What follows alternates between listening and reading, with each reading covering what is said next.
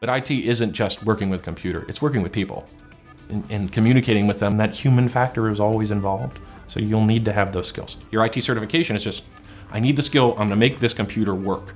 There's not a lot of soft skills that go in that, opposed to an associate's degree where you're generally taking those general education requirements that usually do have a speech component or a communications course that you're gonna have to take.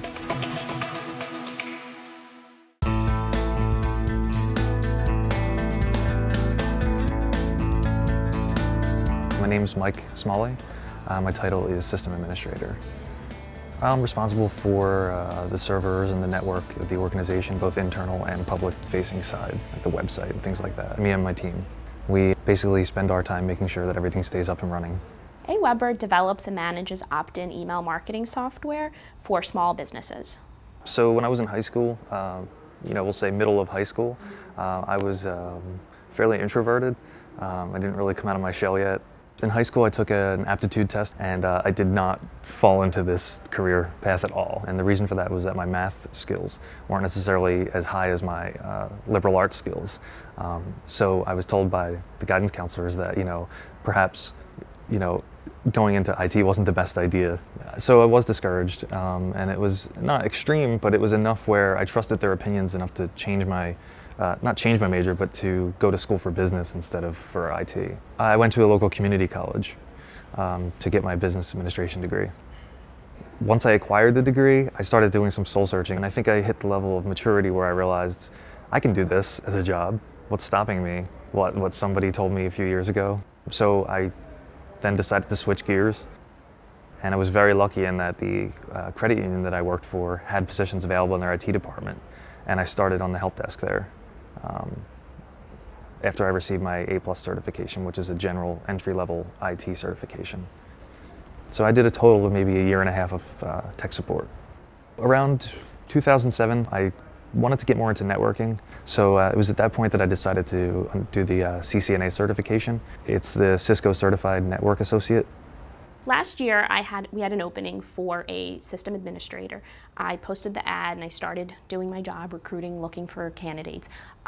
I think Mike found us through a Craigslist ad, and what spoke to me about his resume is, number one, he had the correct skills, and that's obviously very important when looking for somebody for a technical job. They need to have at least the baseline technical skills. Beyond that, his cover letter screamed passion. I expect an interviewee to interview me as much as I'm interviewing them. I want them to ask questions. He did a lot of that.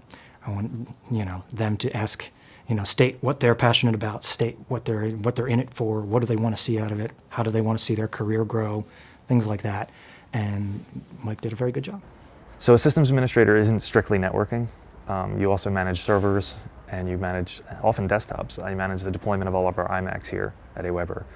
So system administrator is very broad, which is nice because every day I come in here and it's something different. Specific projects that we're working on are automation of our systems. What that means is making it so there's less hands-on work done and getting a server up and running, and more you can just plug it in and it works. To put it very simply, that's basically what automation means. That's really our primary goal right now as an organization, is automate, automate, automate, because the more we can automate, the less time we have to spend on configuring technical things, and the more time we can spend on things that benefit the customer. Intrinsic motivation is definitely key to excelling in this particular career path. Like keeping tabs on what's going on in the industry, who are the big players, what technologies are being researched, how are things evolving. You have to be interested in following through that way and really educating yourself in a continuous fashion. With entry-level system administrators, typically start in the 45 to 55K range. That depends a lot on the size of the company and the scope of the work. With mid-range, somebody with say 3, 4, 5 years experience, salaries typically range between $65,000 to $75,000. Once somebody is a senior system administrator, depending on the company and again the scope of the work, starting salary is about $85,000. That 40 to 45 hour week can extend, and sometimes does, not often, but sometimes you'll spend 5, 6 hours on a Saturday fixing something, but it's not very often. It's maybe once every 2, 3 months. So it's definitely a nice work week.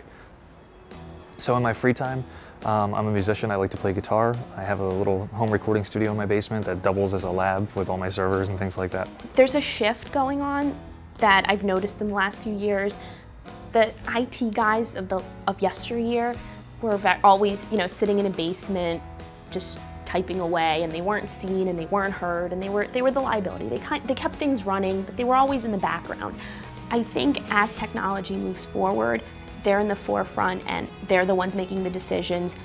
They're more outspoken, they're more outgoing, and I think that's becoming more and more important. Nowadays, being the extrovert and being outspoken and having an opinion is definitely a huge advantage in technology. I've made so many great friends. I mean, pretty much all of my friends are people I've worked with in the past 5 years, and I still stay in touch with most of them, and we'll hang out in the summertime with barbecues and all meet back up, and so you definitely make long-lasting friendships in the field.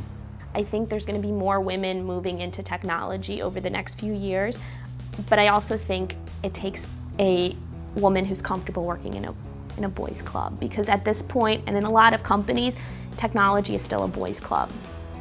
I still, to this day, don't deal a lot with math. There's analytical thinking, something I do have to work a little harder at, I feel, because I'm such a literal thinker in terms of, I prefer the written word to looking at an algorithm or an equation. So that's a little bit of a challenge for me still, but it's not impossible, and it's something that if you're passionate enough about it and you put your mind to it, you can do it, and that's what I decided to do and am doing.